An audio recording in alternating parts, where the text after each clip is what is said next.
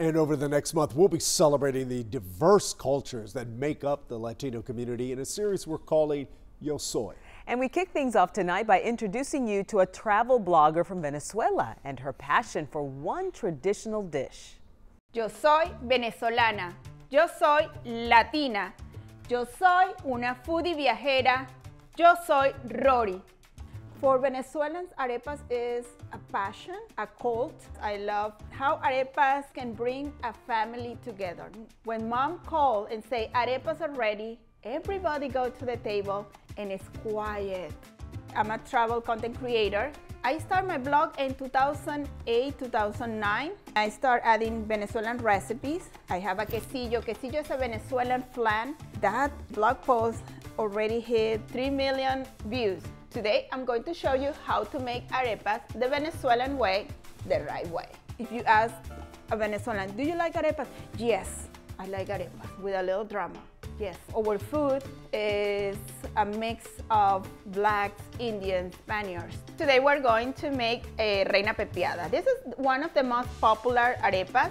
Venezuela is big in beauty contest. Susana Duin, she won Miss Mundo. Her dad told her to arepera, and a man create an arepa after her called reina pepiada. And reina pepiada mean reina queen, so pepiada mean like a curvy queen. We start boiling the chicken. Mayo, we don't have quantity.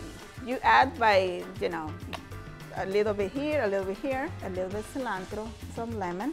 This recipe cannot skip the avocado water first. 1 cup is enough for 3 or 4 arepas. This is the consistency that I like. You have to roll. The bowl is almost clean. There's a tradition for kids in Venezuela. You grab a little bowl of the corn dough and you start doing this. With that sound, you start singing.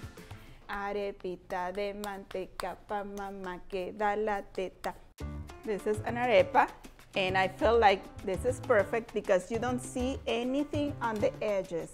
That's important, and the arepa has to be always hidratadas so they won't crack.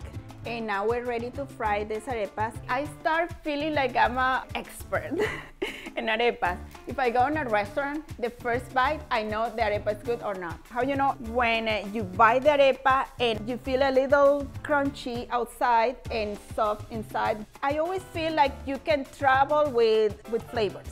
Right now, I'm in Venezuela. Arepas are becoming more popular. Made me happy see other cultures trying arepas. And when they smile, well, I smile too.